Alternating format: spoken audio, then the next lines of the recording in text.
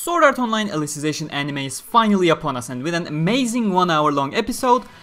But first, we'll talk about the Alicization opening itself, ADAMAS by LiSA. I actually planned to go over this opening in my episode 1 explained video, but seeing how much content the OP covers, I just had to separate it from the main episode video and include a spoiler warning as well. Hey everyone, welcome to my channel, it's me Gamerturk, and this has been your spoiler disclaimer, because oh boy, we're gonna talk about some future content here with this amazing opening. It honestly became my favorite OP from the series. Every single visual just serves a purpose in this sequence. Callbacks, Easter eggs, incredible hints at the future. Everything you see in the OP is there for a purpose, so let's get into it.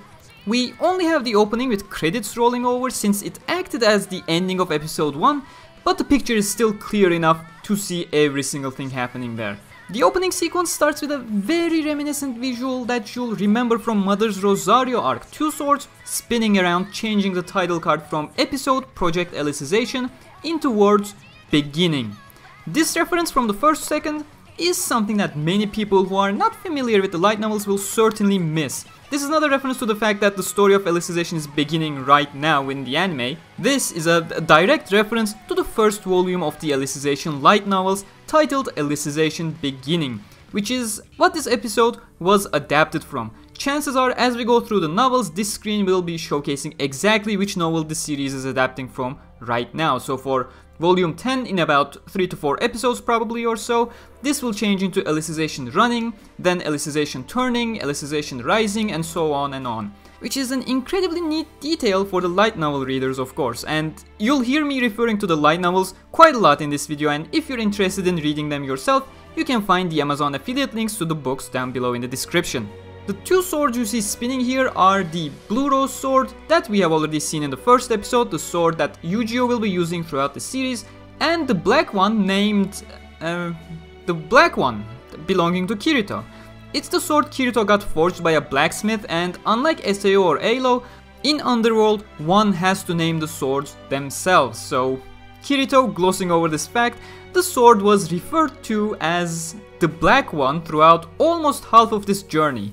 With Kirito and Eugeo flashing on the screen for a short frame, it switches over to Alice as a kid on the left and as an Integrity Knight on the right, serving the Axiom Church. Then the scene of the three kids running is straight out of the light novels, just outright a beautiful scene from where the Rulid trio are having fun times on the fields during sunset. Right after the title card, we get some truly deep lore visuals. We see a small village being founded by 4 specific people, the 4 Wrath employees that spent a long time establishing the culture of Underworld. As kids flash on screen one by one on film rolls, we see the village grow. After Kirito, we see the village becoming more of a small town that has erected a church-like building right in the middle. As Eugeo flashes on screen, we see the town building walls around. When he disappears, the town does change a lot with a huge time skip. In the middle, we see a giant tower surrounded by walls as the town had turned into a city. The tower stands where the church used to and is the central location of the human empire at the heart of central capital Centauria. That tower is where the mysterious Axiom Church, the creator of the Taboo Index, resides. We see 4 walls spreading across to the mountains far away, and these walls separate the 4 empires in the human world. As the visuals keep moving, we see walls being built around the huge city as well to limit the growth of the city, finalizing the borders of the central capital Centauria, leading the human empire to spread around and create villages in the vast open space between the city and the end mountains you see in the far back. One of those villages is the town of Rulid, where Kirito, Eugeo and Alice come from, far into the north, close to the mountains. As the Rulid trio appears on the screen, we shift to Eugeo as both Kirito and Alice disappear, both from the visual and Eugeo's life, in his desperate attempt at clutching at something, someone, some idea, dream that he can't catch as he falls down alone, powerless, with the red seal on his eyes, preventing him from breaking free from his shackles, the Taboo Index. Zooming into his eye, we transition into what controls the Taboo Index, the Axiom Church, with their towers scaling high up into the sky, as the camera shifts backwards to reveal this to be a screen instead, with the Flocklight Simulator Underworld written on it, as Kikoka Seijiro and Higa Takeru are observing the world. We see more characters flash on screen: Klein, Sugua, Lisbeth, Shilika, Shinon, as we transition into the middle of the ocean to a gigantic pyramid-like building called the Ocean Turtle. This is where the military Japanese self-defense forces are working on Project Alicization to create the world's first bottom-up intelligence, essentially a true human mind. We see Asuna taking off her goggles on top of this gigantic building, looking into the vast ocean in front of her. Laughing Coffin logo gets plastered all over the screen suddenly, with Poe and his mate Chopper clearly visible on the screen as he walks past with a red glow on his eyes.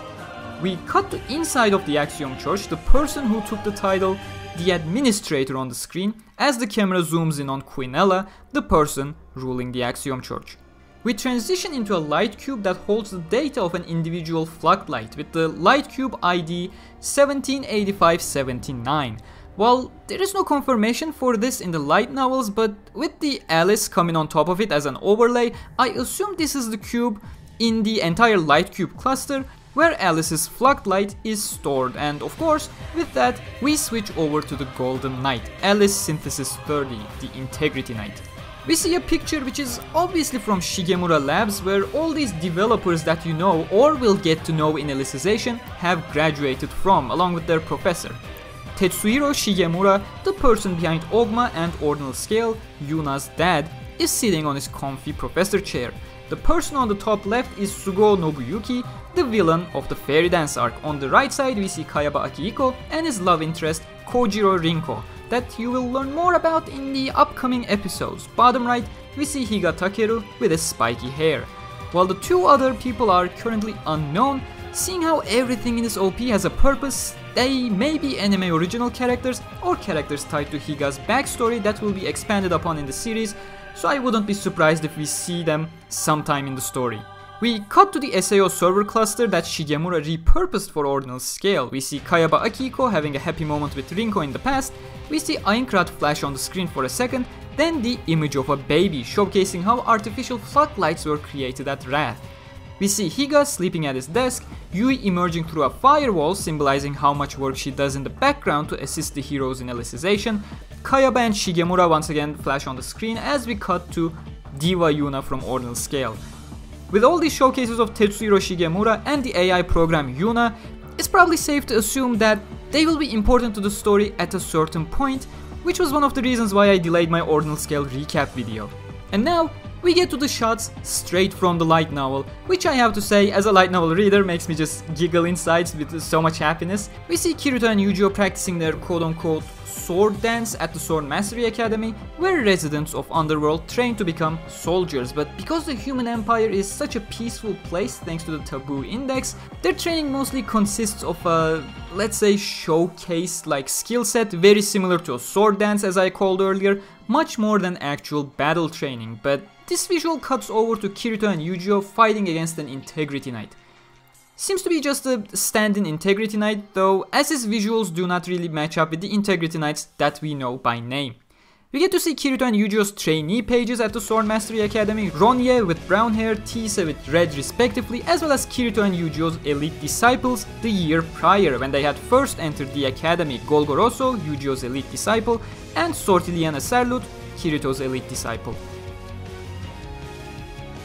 As the camera moves downwards, we get to see a huge hall and a little girl. While blurry, you can see that it's a huge place filled with books and bookshelves. This is the great library underneath the Axiom Church, holding records of Underworld history, and is run by this cute girl called Cardinal.